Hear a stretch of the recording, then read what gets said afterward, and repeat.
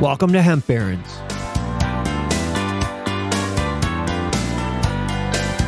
I'm Dan Humiston, and on today's show, I'm in Denver with my good friend Bob Hoban, who's the founder of the Hoban Law Group, which is the world's premier CannaBusiness Law Firm. You know, Bob's been a lawyer for hemp companies for a long time, long before hemp was the rage. And now he has offices throughout the United States and around the world, so he really has his finger on the pulse of the hemp industry. We had a great talk. He shared a lot of good stuff about stuff that is happening now and some ideas about where he thinks the future will be. Let's join my conversation with Bob Hoban of the Hoban Law Group.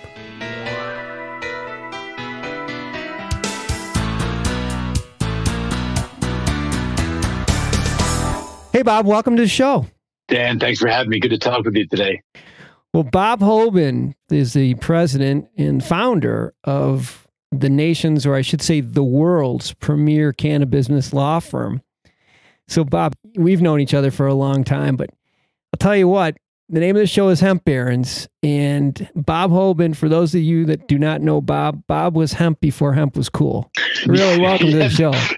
Thank you. That's definitely one way to put it. And hemp is king right now.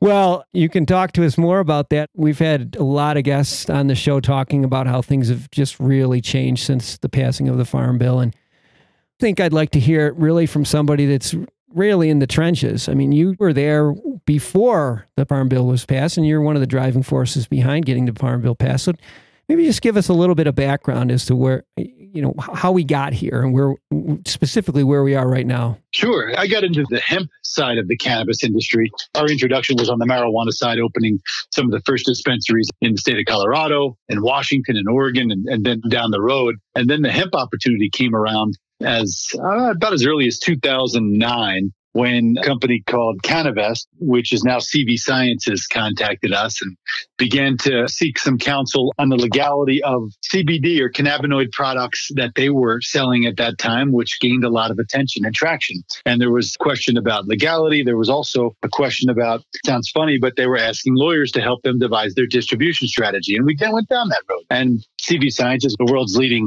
CBD companies, but back then they were looking for some guidance, and we were happy to provide it. Hemp Meds is, at least at that point in time, was a sister company. They're both based out of San Diego, and they were the two leading and largest distributors of these products back at that point in time, which seems like eons ago, but it was less than 10 years ago. Is CBD a legal substance? Where is it derived from? What's it derived from? Is it in the Controlled Substances Act? How do you distribute it? How do you advise distributors of the legality? Those are some of the questions that we had to handle. We addressed them. Those companies have become wildly successful. And because of that, probably 30 of the top 50 brands worldwide remain our clients and rely on us heavily for not just regulatory guidance, but corporate M&A activity and the like. So that's how we got into it. It's extraordinarily exciting. And I thought, frankly, that the CBD industry was saturated 2 years ago. I couldn't believe it when people were calling me 2 and 3 years ago saying, how do we get into this industry? My opinion back then was it's too late. Well, if this demand is truly what it appears to be, it's insatiable. We've seen now Carl's Jr. is going to feature hemp-based CBD burgers. Who'd have thought it, you know, Dan? I had launched a protein bar here. There's a big sign on the board that said $2 for a CBD shot, and that's at the protein bar in Denver. This is everywhere now. It's mainstream. So specifically, what did the Farm Bill do that made it different? All right, so let's take it back to the first Farm Bill. So when I talked about CV Sciences, CannaVest, and I talked about Hemp Meds, that was prior to the 2014 Farm Bill, which really cracked the roof open of the CBD industry. Because what that did was it allowed states to enact programs whereby their participants could engage in research for scientific, agricultural, and market-based research. So the state of Kentucky actually sued the federal government in that period of time and said, how on earth can we do market-based research without a market? And that cracked open the ability to create commercial for-profit enterprises in this space. And then Congress followed and paved the path and said you can transport this product through interstate commerce, under that 2014 Farm Bill. But there were some problems with that Farm Bill. Problems such that we, our law firm, on behalf of a number of great clients, sued the DEA and got a very favorable result that declared that CBD is not itself per se a controlled substance, and that hemp wasn't a controlled substance. It was produced under that Farm Bill. But that Farm Bill was narrowly interpreted by the DEA and by other federal agencies to say, oh, this is for research purposes only. Well, how can you have market-based research without a market? And that was the debate that began, and that's what sustained the industry until later this year. Then 2018, we had the most unlikely source of the most significant cannabis reform in U.S. history was Mitch McConnell. Because of Kentucky's rich history with industrial hemp, they passed the 2018 Farm Bill, which makes it absolutely clear, unequivocally, this is not a controlled substance, and that products therefrom are not controlled substances. It authorized different federal agencies, the USDA in particular, and the FDA in particular, to govern these products. And that's where we are today. So when institutional capital, major retailers, so forth and so on, saw this, they came in a very, very, very big way. And that's the hot CBD industry that we see today. Oh, yeah. We're hearing stories of CVS and Walgreens. I mean, this is happening. It's happening fast. Let's pump the brakes here for a second. I know it's not the same in every state at this point. You know this far better than I, why everybody isn't in the same place. Yeah. So let me start with the point you just raised about retailers. So most of the retailers that you've mentioned that you read about, they're clients of ours. And we've been working with them for years to help them develop their strategy to be ready. And some of them have settled on just allowing the sale of topicals. Some of them have gone so far to allow CBD and CBD-related or cannabinoid-related products to go into the marketplace. But remember, if you're going to sell these products in mainstream, you got to go through the retailers, and the retailers will dictate the policy. But remember, that retail shelf space is already owned by somebody else. So can you create a CBD company and just hope to go out and be featured on the shelves of the CVS or the like? There's some major challenges there because that shelf space is owned by nutraceutical companies, cosmetic companies, companies that otherwise control the space. So those companies are positioned to be the leaders in this space because they already control the shelf space. So they're looking for contract manufacturer partners. So if I were going to go out and create a CBD company, can I get on those shelves? Those are some questions that are challenges. Why haven't all states moved forward? Because right now, until the FDA gives us guidance, they haven't spoken as to what is the specific pathway. They've advised that there will be a pathway and that there is a pathway, but they haven't specifically said what that pathway is to the marketplace. So some states, some retailers, some manufacturers, they're waiting for that pathway to be given to them, to be delineated by the FDA and frankly the USDA before they go forward in a major way. As I like to say, it's the United States of America. When has any U.S.-based company ever waited for the U.S. government to tell them they could or could not do something? So that's how this industry has come out of a box. And I don't say that flippantly, like the company should do whatever they want. I say that because there are existing standards in the FDA under the Food, Drug, Cosmetic Act that applies to all foods and nutritional supplements. So all of these things are in place, and the good companies have been advised for years to follow those tenets. And that's why they're world leaders in this space. But new companies coming to the mix are acting as if there's no standards in place. So states have been slow to react. Some states have said, well, we're not going to allow anything to happen until the FDA speaks. Well, the FDA is probably not going to give us formal clarity until at least late in this year, if not 2020 or beyond. It's going to be an evolving process. And that's why a lot of states have pause. But forward-thinking states, proud to say Colorado is the most forward-looking state in the hemp or the CBD industry, in that it has actually enacted guidelines for the production of CBD or other derivatives from hemp as a food and a supplement, and has been a national leader in that respect. So good things are happening. It just hasn't happened to the point where most conservative institutional capital and institutional operators would just go into it with no holds barred. And frankly, that's the hesitation that the states have as well. I guess what you're saying is there's still some people on the sidelines on this one, but not as many as there were at the end of last year when the Farm Bill was passed. That's correct. That's correct. And that also begs the question, who are the major players in this industry? Who will be the major players in this industry? Is it cannabis-based companies or companies that come from the cannabis or the cannabis financial world? Is it companies that come from the ag world, the food world, the supplement world? This is a collision of multiple industries right now centered around cannabinoids from hemp.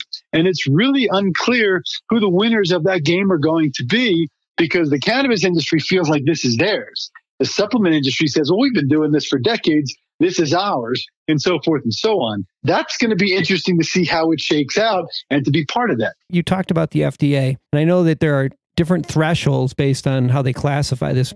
CBD right now is being classified as a supplement, not as a drug. Well, this is the thing, that the FDA statement is that you're not allowed to sell cannabinoid-enriched products because they're just not approved products right now. They're not dietary ingredients, meaning they're not considered food. They're not dietary supplements, meaning they're not considered supplements. They're not considered drugs, except for drugs that have been approved, such as Epidiolex and some others that might be in the pipeline. So the FDA's position is that these products have not been approved. But here's the rub. If you extract a distillate from an industrial hemp plant that contains cannabinoids and terpenes and the like, so long as that THC level is not above that 0.3% threshold, it's no different than what's always been in the marketplace. There have been hemp oils with those same constituent components in different ratios in the marketplace for decades and decades and decades. And this is the same issue that they're wrestling with in Europe with what's called the novel foods concept. How do you designate this? So the FDA says no, even though it exists, but then they talk out of the other side of their mouth, and the only enforcement that we've seen to date is enforcement based on claims. I can't go sell a product and say that this cures breast cancer or that this will help with any sort of medical or physical condition because it hasn't been approved for that purpose. And unfortunately, the CBD industry, they want to take advantage of that. They want to be able to say this helps you with condition A, B, and C, but no food, no product, no ingredient can do that unless they've gone through an FDA approval process. So the FDA is saying, don't make claims, and you can't do this, but they're also not enforcing. That's not a reason to do it, the lack of enforcement, but it's also telling about how this is going to be perceived. You know, one of the most interesting things that I see is that there's hundreds of patents out there held by pharmaceutical companies and entrepreneurs and otherwise. And those patents, I think, are going to shape where this industry goes. For example, if you look at a patent that might be held by a pharmaceutical company for a drug, that same patent might apply to an over-the-counter food or a supplement because it might be very general. And so what's that patent holder going to do? It's going to try to participate on both the drug side and the food or the supplement side. It's not going to try to shut down its competition. It's going to go to its competition and say, if you don't make a deal with me for a royalty interest on every unit you sell, we will shut you down, or at least try to through the legal process. Mm-hmm. So the system is set up to allow all of these lanes to exist at the same time. And guess what? The FDA knows it. So that's one of the reasons I think that you've seen this slow play. Wow. Well, you mentioned a minute ago stuff that's going on in the UK, and I didn't mention this at the beginning of our podcast, but you've put 15 offices outside of the United States. And is that just because this same explosion that's happening here is happening all over the world? Yeah, but even more so in Europe in particular, because Europe, Japan, Latin America, these governments, these laws in other countries, they carve a very, very clear pathway to allow these products into the marketplace on a country-by-country basis. So you've seen tremendous development in those places. And one of the reasons we build offices outside of the U.S. is not only to provide legal services, but we've literally created and built the global cannabis supply chain in large part through our clients, through working with government partners, and through understanding the pathways that do exist for these products right now and connecting. A lot of what we do is connect a supplier in Colombia with a buyer in Poland who wants to manufacture products and distribute them in Germany and Czech Republic. That is something we deal with every day. And that's one of the most exciting things to be a part of. Literally on the ground, pioneering the creation of a global supply chain for hemp, which is what we've also done in part with the high THC or the marijuana oil, but it's a far more limited and controlled marketplace. Mm-hmm. Well, with that vantage point, look into the Bob Hoban crystal ball and tell us where the great opportunities are going to be in hemp in the next couple of years. Well, so this is where I might differ from a lot of the people that are so-called bullish on hemp. I think that the opportunities are going to equalize for the different sectors of the hemp plant. What do I mean by that? I mean, right now, everybody's looking at cannabinoids. and technology to extract and or formulate cannabinoids and cannabinoid products. And while I believe that that's going to be a robust and stable market, there's going to be some challenges, both from a regulatory perspective and from a supply chain perspective over the next several years. And then, frankly, there's going to be so much CBD, for example, produced in the U.S. that's going to cause the market to just fall apart. The price is going to drop through the floor, and that's going to leave a lot of people that have invested large sums into production facilities and distribution channels to lose a great deal of their investment, or at least their upside on their investment. But that's also going to cause an equalization among some of the other great things that this plant can do. When we look at the 50,000 so-called uses of the industrial hemp plant, some of the top things that are readily available with scaled technology are fuels and our plastics. And another interesting component is the grain market. The Canadian hemp marketplace has controlled hemp seed, hemp grain, if you will, for primarily oils and just straight hemp seed production. They've been world leaders in that marketplace. And the U.S.-based marketplace, with its 0 to almost 100,000 acres in less than 4 years, and we're going to probably double that in 2019, is going to put the U.S. in a prime position to seize a large share of that grain market production. So the grain from the seed, the fibers, putting fiber into the marketplace for U.S.-based manufacturers of automobiles and door paneling, such as Ford and the like, those things are happening right now. Innovation offices are looking at ways to use what's called biochar from hemp to produce graphene, which is a supercapacitor, a conductor. You've got companies that produce ethanols and fuels looking very, very deeply. Some large oil producers are clients of ours, and they've come to us to help them devise their strategy to say, how can we make a biofuel based on industrial hemp components? Because it lends itself so readily to that. And then plastics. That's where I would invest if I was looking to invest in the hemp industry. I would look at the plant holistically.